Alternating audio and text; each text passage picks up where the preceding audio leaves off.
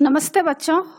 आज मैं आप लोगों को क्षितिज भाग 1 क्लास 9 का पाठ दो बैलों की कथा का मैं प्रश्न उत्तर पढ़ाने जा रही हूँ।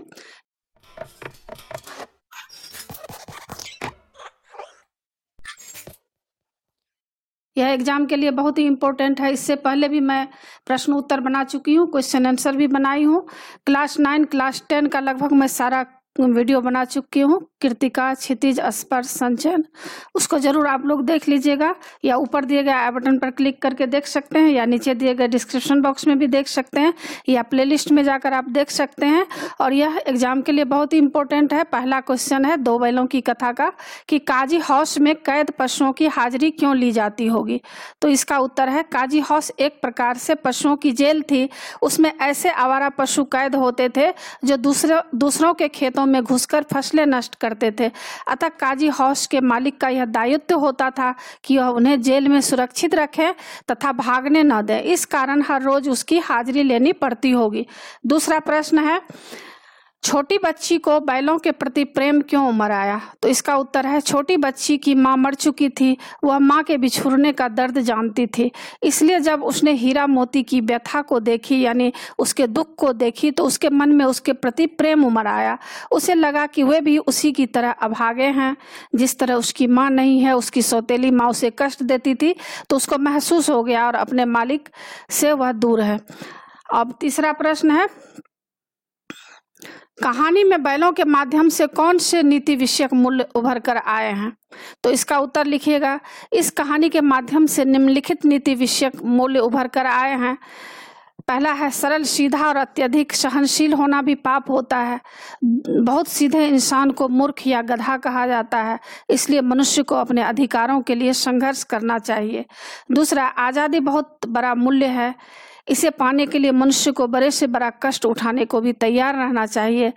तीसरा, समाज के सुखी संपन्न लोगों को भी आज़ादी की लड़ाई में योगदान देना चाहिए। प्रश्न नंबर 4 है प्रस्तुत कहानी में प्रेमचंद ने गधे की किन स्वभावगत विशेषताओं के आधार पर उसके प्रति रूढ़ अर्थ मूर्ख का प्रयोग न कर किसी नए अर्थ की ओर संकेत किया है। तो इसका उत्तर है गधे के स्वभाव की दो विशेषताएं हैं। पहला मूर्खता, दूसरा सरलता और सहनशीलता। तो इस कहानी में लेखक ने गधे की सरलता और सहनशीलता की ओर ध्यान हमारा आकृष्ट कराया है, हमारा ध्यान खींचा है। प्रेमचंद ने स्वयं कहा है सद्गुणों का इतना अनादर कहीं नहीं देखा। कदाचित सीधापन संसार के लिए उपयुक्त नहीं है। मतलब उनका कहना है कि अधिक अगर कोई सीधा बनता है तो लोग उसका फायदा उठाता है, इसलिए ज़्यादा सीधा भी नहीं बनना चाहिए। कहानी में भी उन्होंने सीधेपन की दुर्दशा दिखलाई है, मूर्खता की नहीं। अतः लेखक ने सरलता और सीधेपन पर प्रकाश डाला है। पांचवा प्रश्न, किन घटनाओं से पता चलता है कि हीरा और मोती में गहरी दोस्ती थी। तो इसका आंसर है इस कहानी में अनेक घटनाएं ऐसी है जिनसे पता चलता है कि मोती और हीरा में गहरी दोस्ती थी। पहली घटना आप देख सकते हैं। पहली घटना में दोनों एक साथ गाड़ी में जोते जाते थे, तो एक कोशिश करते थे कि गाड़ी का अधिक भार दूसरे साथी के कंधे पर ना आकर उसके कंधे पर रहे। यानी दोनों में इतनी दोस्ती थी कि वे लोग चाहते थे कि हम दुख झेलें, दूसरे को नहीं दुख आने दे। दूसरी घटना, गया ने हीरा के नाक पर जब डंडा मारा तो मोती से सहा न गया। वह हल, रस्सी, जुआ, जोत सब लेकर भाग पड़ा। उससे हीरा का कष्ट देखा न गया। तीसरी घटना आप देख सकते हैं, जब मटर के खेत में मटर खाकर दोनों मस्त हो रहे थे तो वे सींग मिलाकर एक दूसरे को ठेलने लगे।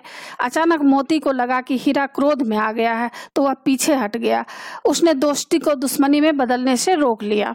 चौथी घटना क्या है, जब उनके सामने विशालकाय सांड आ खड़ा हुआ तो उन्होंने योजना पूर्वक एक दूसरे का साथ देते हुए उसका मुकाबला किया। मतलब दोनों मिलकर उस सांड से मुकाबला किया, लड़ा। सांड एक पर चोट करता तो दूसरा उसकी देह में अपने नुकीले सींग चुभा देता था। आखिरकार सांड बेदम होकर गिर पड़ा। पांचवी घटना, मोती मटर के खेत में मटर खाते खाते पकड़ा गया। हीरा उसे अकेला विपत्ति में देखकर वापस आ गया, वह भी मोती के साथ पकड़ा गया। छठी घटना, कांजी हाउस में हीरा ने दीवार तोड़ डाली, उसे रस्सियों से बांध दिया गया। इस पर मोती ने उसका साथ दिया।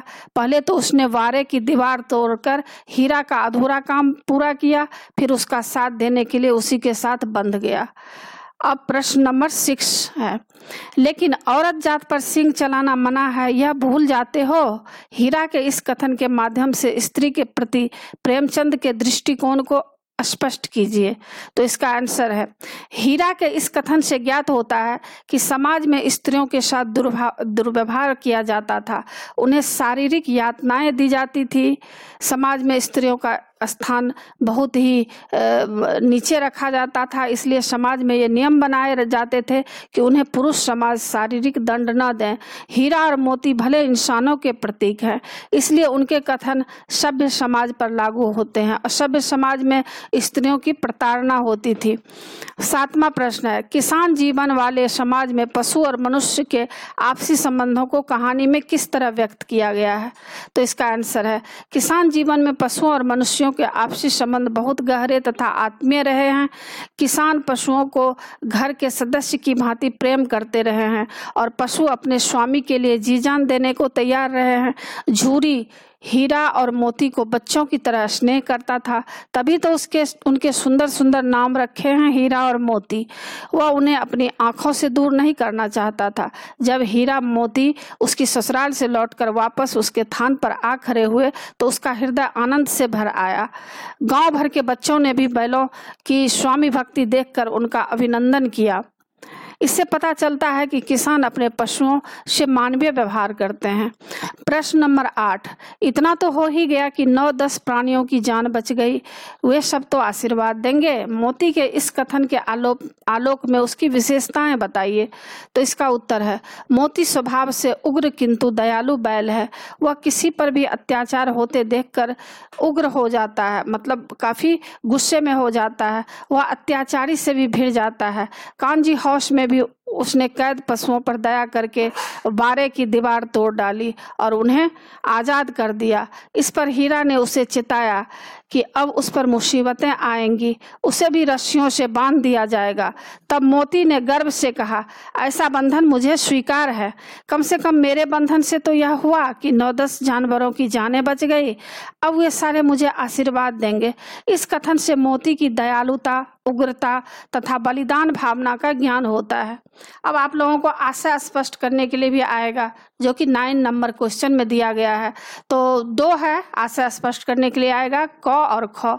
तो क का प्रश्न क्या है, अवश्य ही उनमें कोई ऐसी गुप्त शक्ति थी जिससे जीवों में श्रेष्ठता का दावा करने वाला मनुष्य वंचित है। और ख क्या है, उस एक रोटी से उसकी भूख तो क्या शांत होती, पर दोनों के हृदय को मानो भोजन मिल गया।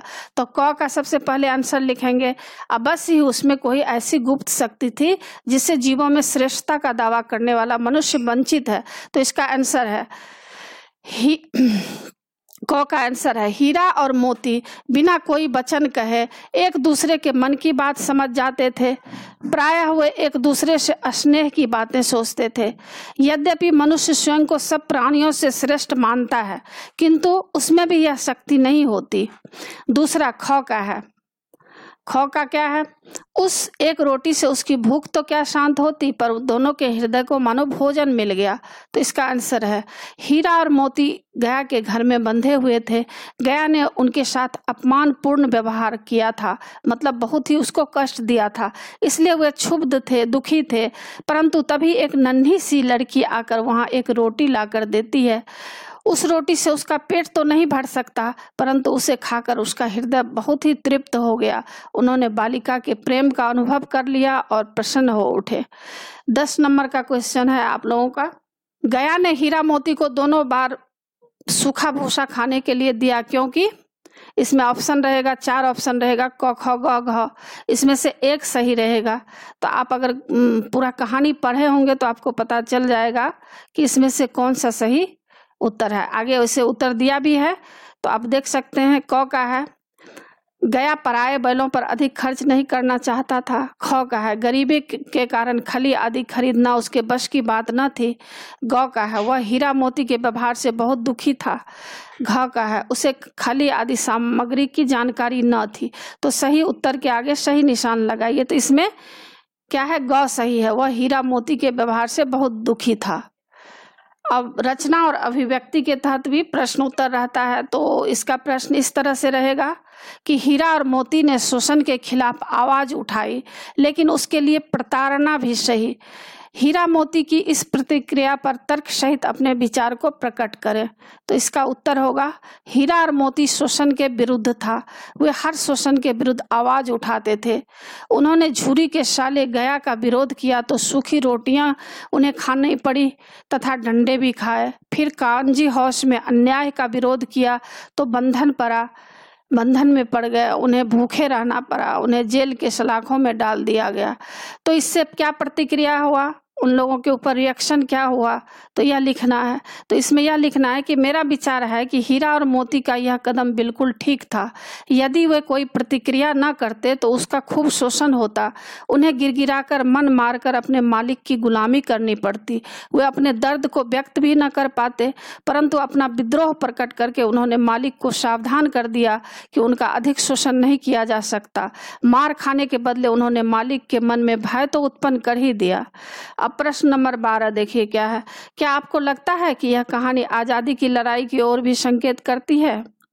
तो आप इसमें लिख सकते हैं, क्योंकि प्रेमचंद जी आज़ादी के ऊपर ही इस कहानी को लिखे हैं। तो इसका आंसर इस तरह होगा, दो बैलों की कथा कहानी अप्रत्यक्ष रूप से आज़ादी के आंदोलन से जुड़ी है। प्रकट रूप से यह कहानी दो बैलों से संबंधित है, लेकिन प्रतीक रूप में यह आज़ादी के आंदोलन की कहानी है। दोनों बैल संवेदनशील और क्रांतिकारी भारतीय हैं। ये अपने देश कौन है, झूरी का घर अपना देश है उनको, उनसे वे लोग बहुत प्रेम करते हैं। उन्हें अपने देश की तुलना में अन्य कोई देश पसंद नहीं है।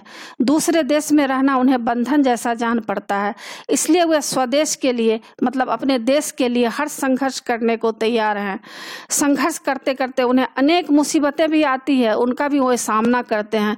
वे हर मुसीबत में संगठित होकर लड़ते हैं, इसलिए हर बाधा पर विजय पा लेते हैं। अंत में वे काल कोठरी में बंद भी कर दिए जाते हैं। उन्हें भूखा प्यासा रखा जाता है ताकि उसकी क्रांतिकारी भावना को नष्ट कर दिया जाए, परंतु वहाँ भी वे अडिग रहते हैं और वे अन्य कैदियों के कल्याण के लिए भी संघर्ष करते हैं। अंत में उन्हें सूली पर चढ़ाने का आदेश आता है।